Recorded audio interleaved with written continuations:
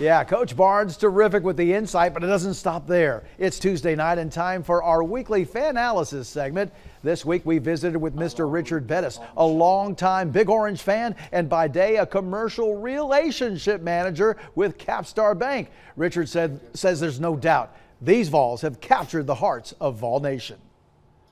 I mean, when you got so much riding on games, people don't understand the economy.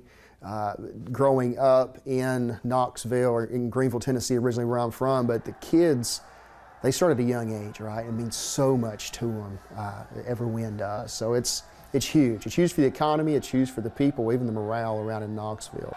Yeah, it is. Richard says Nick Saban will have his tide ready, but this Tennessee team is different. Josh Heupel is a player's coach, and with that leadership, the Vols will pull out a close one on Saturday. We'd love to see it. Thanks, Richard Bettis, this week's fan analyst.